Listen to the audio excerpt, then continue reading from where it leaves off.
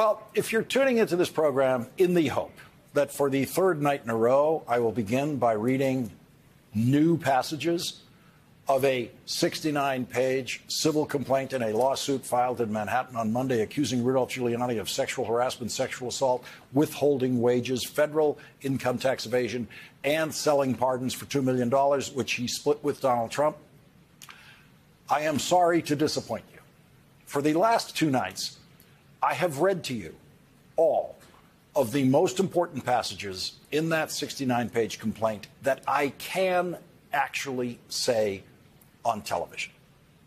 As grotesque as most of what I've already read to you this week sounds, it does not include the most graphic parts of the complaint. Rudolph Giuliani has stayed absolutely silent for the now more than 48 hours that these written accusations were made public in court. On Monday afternoon, a spokesperson for Giuliani issued a written statement saying that he denies the accusations. That's it. If you're wondering why there hasn't been much more coverage of this lawsuit on television, it might be because there are so few parts of the complaint that can actually be read on television. The most serious accusation in the document that includes Donald Trump is about selling pardons for $2 million during the Trump presidency.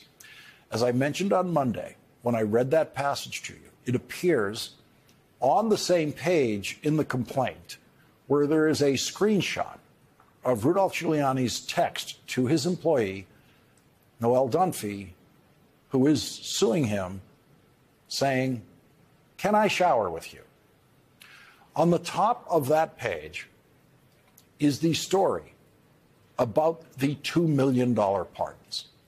Quote, Giuliani also asked Ms. Dunphy if she knew anyone in need of a pardon, telling her that he was selling pardons for $2 million, which he and President Trump would split.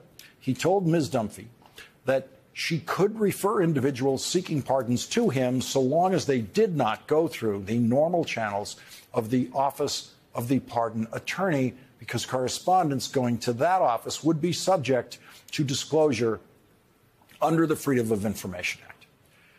Rudolph Giuliani has let that accusation sit for over 2 full days now, while he maintains complete silence about it. Donald Trump's last Senate-confirmed Attorney General was asked about the possibility of Rudolph Giuliani selling $2 million pardons. And he didn't exactly offer a strong defense. I want to ask you two more things. One is a 70-page complaint that was filed in state court in New York on Monday. This is someone who worked for Rudy Giuliani, who alleges not only sexual assault and harassment, but that she has evidence that he tried to sell pardons for $2 million apiece, which he and President Trump would split. Do you think that that's possible? You know, I'm skeptical about that. I don't think Rudy Giuliani would do that. I hope he wouldn't. But I don't know. I don't know. I hope he wouldn't, but I don't know. William Barr knows Rudolph Giuliani well. William Barr knows Donald Trump well. And when asked if those two could have teamed up to sell $2 million pardons and split the money, William Barr's answer is, I don't know. Ask that question of any other attorney general who was not appointed by Donald Trump or Richard Nixon, and you would get a very, very strong answer to that accusation, a very strong defense against an accusation like that. But to the question, was Rudy Giuliani selling pardons for $2 million and splitting the money with Donald Trump? William Barr's best answer, as we saw him think about it, pause and think about it, his best answer is, I don't know. Donald Trump's answer to questions on CNN last week might have provoked one of his lawyers to quit. About the documents the FBI seized with a search warrant from Donald Trump's residence in Florida, Donald Trump said, "I took the documents. I'm allowed to." He actually said those words. Today, Timothy Parlatore, one of the lawyers defending Donald Trump in Special Prosecutor Jack Smith's criminal investigation of Donald Trump, quit. Jack Smith served a subpoena on Mr. Parlatore that forced him to testify to the grand jury investigating the documents case. Last month, in a letter to the Republican-controlled House Intelligence Committee, Mr. Parlatore said that the documents ended up in Florida by accident. It's just a mistake. He claimed that the Trump staff, quote, quickly packed everything into boxes and shipped them to Florida. He claimed that none of the classified documents ended up at the Trump Florida residence because of, quote, intentional decisions by President Trump. Donald Trump turned that letter into a lie on CNN last week when he said, "I took the documents. I'm allowed to." Donald Trump, in effect, repeatedly labeled that lawyer's letter that was sent to Congress as false. Why did you take those documents with you when you left the White House? I had every right to under the Presidential Records Act. You have the Presidential Records Act. I was there, and I took what I took, and it gets declassified. Why did you not turn them over when you got a subpoena asking for you to turn them over? We were negotiating with them, and by the way, they become automatically declassified when I took them. And now the lawyer whose letter to Congress completely disagrees with that has quit.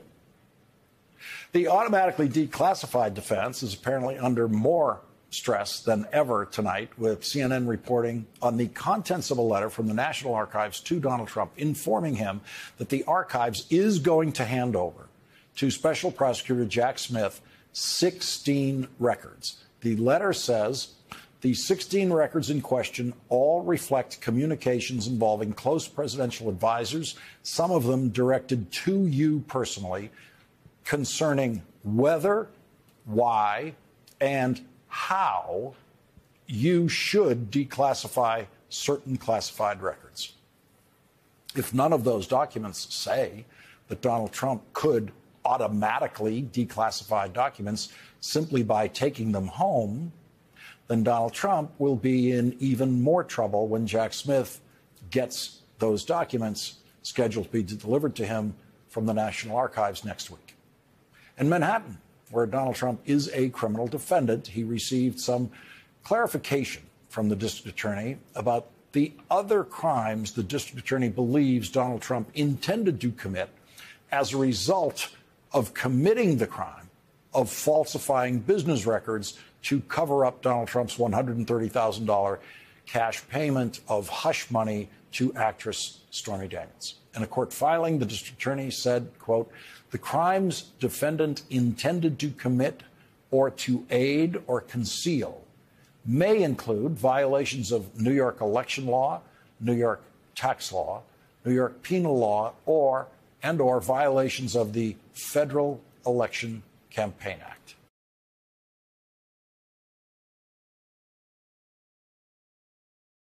So George Santos is still sitting right there with you. He could have been sent out of that building tonight, but Republicans protected him. That's right. In fact, what the Republicans did is that they filed a motion to refer George Santos to the Ethics Committee, as you said. The same resolution that was to be voted on today, that was ultimately referred to the Ethics Committee, had already been referred to the Ethics Committee on February 9th. And if the Republicans and Kevin McCarthy actually wanted to hold George Santos's feet to the fire, if any of their words meant anything today, there were many ways that they could have done it. None of those ways includes doing what they did, which is essentially a complete cop-out, punting this resolution to avoid an up or down vote on whether or not to expel George Santos. And you heard Congressman D'Esposito say on the House floor that he supports expelling George Santos. Well, if you support expelling George Santos, then why don't you convince your leadership to take an up or down vote on whether or not he should be expelled? You are avoiding the issue, and that is exactly what this Republican Party did. And what essentially they're saying is we are siding with George Santos in making sure that he remains in Congress. This is an audience that understands parliamentary procedure in the House and the Senate, and they can't be fooled into thinking that there is any Republican in the House of Representatives who actually supports expelling George Santos. None of them do. They all had a chance to do it. None of them participated in it. They're all very clearly holding on to him. And if you're looking for proof, if you're kind of looking around trying to figure out what was this vote really about, how did George Santos vote? Oh, I'm sure he voted to support it, just like he voted to... George Santos voted to send the expulsion resolution to the Ethics Committee because it was the Protect George Santos Day by the Republicans on the House floor. That's right, Lawrence. And there, as you know, and as a parliamentary expert, there are many ways that the Speaker and the Republicans could have held George Santos to account. But what they did is they punted it to the Ethics Committee, and we all know the Ethics Committee is going to wait until DOJ plays out. So this was a way of avoiding having to take a difficult vote on whether or not to expel George Santos, because everybody knows that someone who is a complete fraud, who deceived all of his voters to become a member of Congress, who has admitted to committing fraud in Brazil, who's been charged with a variety of different fraud counts here, does not belong in Congress. But the Republicans want him to stay in Congress because all they care about is his power, and so they want to avoid accountability for keeping him in Congress to the best of their ability. But you and your viewers, and certainly we on the Democratic side, see right through it. So Kevin McCarthy now has George Santos's vote in the House of Representatives until the criminal case against George Santos reaches a verdict, which could be basically the rest of George Santos's current term.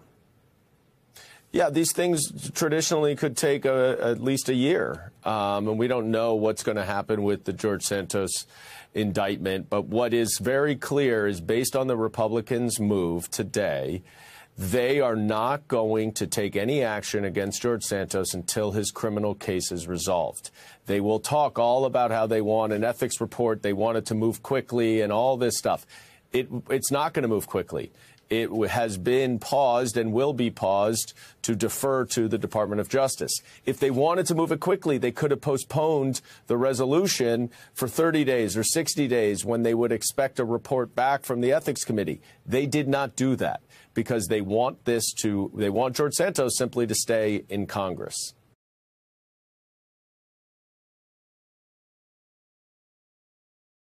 In your crusade to try to bring some ethics oversight to the Supreme Court, what did you learn today in the hearing about what has been happening with Clarence Thomas and possibly others in financial disclosure forums? Well, the most important thing to understand is that these allegations about yacht and jet travel from the same right-wing billionaire were actually raised first back in 2011. And that was sent for its disposition to the Judicial Conference, and within the Judicial Conference to its Financial Disclosure Committee, which is the exact same thing that has been done with the current allegations regarding Justice Thomas. So what they did then is very important to understand regarding what they're likely to do now. And what they did then, a judge who was on the Judicial Conference at the time explained, was to basically ask and answer the wrong question and to use a procedure that prevented any of this from becoming public. So as we look forward to the Judicial Conference considering this latest set of allegations, which are now repeat offender allegations, one can hope that they will do a different job than was done a decade ago. Was there any indication of any disagreement within the conference when they examined this issue in the past? Yeah. In fact, our witness raised questions about why it wasn't being brought up to the Judicial Conference when he knew that it was being assigned to this Financial Disclosure Committee of the Judicial Conference. They're supposed to report back up to the Judicial Conference so that you then get the chance for the whole Judicial Conference to understand what took place and make its own determination. So when that didn't happen, he expressed concern and did not have any luck getting results at the time. So, you know, life goes on. He went on back to being a senior, important judge. And then when he saw this, he realized, wait a minute, this rings a bell. And we had him in as a witness to testify about what took place before.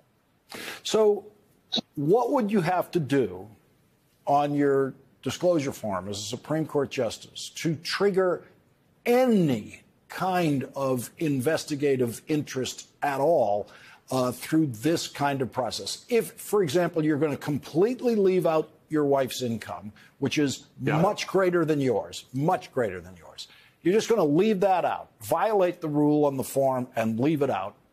That leads to nothing. Can anything that you do or don't do on those forms lead to anything? What the law requires of these judges is that they determine whether or not there's reasonable cause to believe that the failure to file was willful. And if there's reasonable cause, then they don't make a decision about willfulness. It's like a probable cause hearing for a search warrant. At that point, you then refer it to the Attorney General, and the Attorney General makes the willfulness determination. What they did a decade ago appears to have been to actually make the willfulness determination, take that responsibility away from the Attorney General, set a much higher bar than reasonable cause, and the result was there was no action taken, and there was no public record even emerging from the regular public records of the Judicial Conference. So if they do send it to the Attorney General, then what happens? Then the Attorney General makes a determination whether to pursue civil or criminal fines based on an independent evaluation of what took place. And one of the important things about this judge's testimony was that he made very clear that there's a very important role to have the Attorney General come in and make this determination, because when it's all judges and they all have to deal with each other and there's a lot of collegiality, it's important from a checks and balances point of view to actually get to another branch of government, which is why the proper question is, was there reasonable cause, not was there willfulness? And when the system failed to do that, that was a breakdown that we hope won't be repeated. Plus, now this is the second time. So the case for willfulness is much stronger because of the previous 2011 experience. And I just want to take this one more step for the audience, because I know they're wondering, since they don't expect to see any discipline of a Supreme Court justice, I just want to go through the theory of it. If the Attorney General determined that this is a willful violation of the disclosure forms, willful decision to never disclose the spouse's income, and the Attorney General believes that this is worthy of criminal sanction, what kind of criminal sanction could the Attorney General pursue? Well, there are civil fines if he chooses to proceed civilly. There are criminal fines if he chooses to proceed criminally. And if he took this really seriously, there's a federal statute, USC Section 1001, which is a very well-known statute called the False Statements Law. And if you make a false statement in a federal matter, like, for instance, disclosing federally required material, then that's a flat-out criminal offense, standard DOJ prosecute affair.